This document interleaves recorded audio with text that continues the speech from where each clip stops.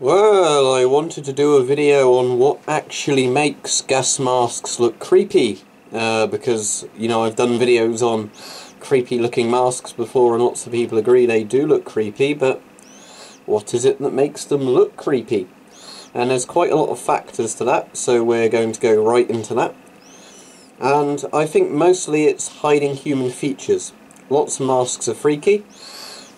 That's why in horror films often you have your killer wearing a mask, because hiding them, you think, what's underneath it?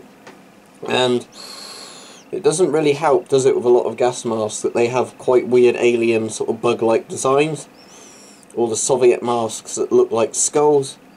There's something quite unnatural looking to them.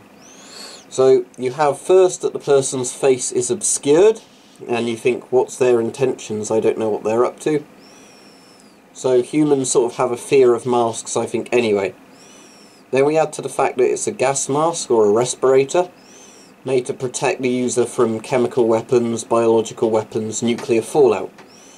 So when you add all those things on, you start getting into the area of there's a danger concern. Why is somebody having to wear a gas mask? I'm not safe.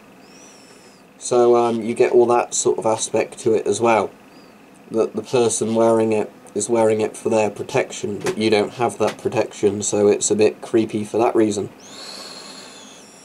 And as said, lots of masks have very odd, creepy designs as well.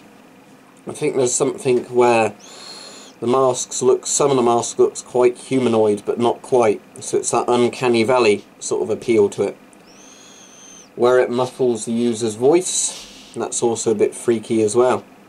Especially the masks that tend to vibrate and make odd noises as somebody talks that make them sound insectoid or robotic. Generally humans have a repulsion to insects, and I think some masks really do make the person wearing them look a bit insectoid. If you throw that in with all the full NBC gear, and you have, somebody that looks vaguely humanoid as well, it becomes a lot creepier still, I think, as well.